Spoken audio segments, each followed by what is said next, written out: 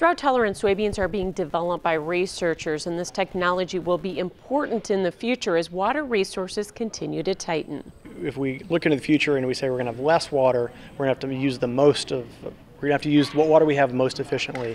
Those drought-tolerant varieties are going to be those that do that. Beyond preserving natural resources, drought-tolerant soybeans have other consumer benefits. From a food security standpoint, you don't want to have big, feasts and famines in terms of yield output. So, drought tolerance research, stability of yield really allows you to really limit the dips in terms of production. And that stability also keeps food affordable. Any changes in supply would definitely affect food prices. For farmers, the ability of the soybean crop to handle water stress also adds to their bottom line. In those environments where you're yielding 30 bushels, you're going to have a noticeable increase in yield. So it's a win for farmers, consumers, and the economy. This message is sponsored by South Dakota soybean farmers in their soybean checkoff.